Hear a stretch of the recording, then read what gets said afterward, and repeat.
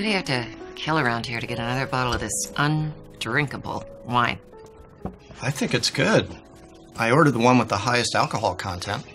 What do you do, Roland? Something in agriculture, by the looks of it? Roland is actually the mayor of our town. Oh.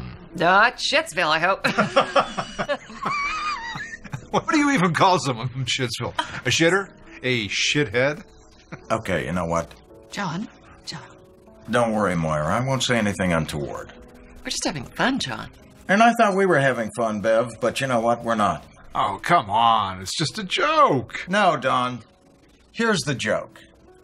The joke is I'm sitting here in a half-decent restaurant with my wife and our friends.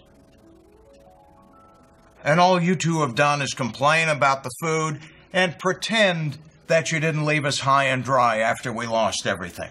Oh, we're past all that now. I'm not quite past it, Moira. You wrote us off, Don. Not a phone call. Not an email. Not a nickel. Roland and Jocelyn here could not have been more generous with what little they have. They found us a place to live. They've offered us their truck whenever we've needed it. They've invited us to their parties. They even offered to take us out to dinner tonight. Well, just to be clear, Johnny, we were always going to split the bill. It's just with a coupon, which you needed. Rolly.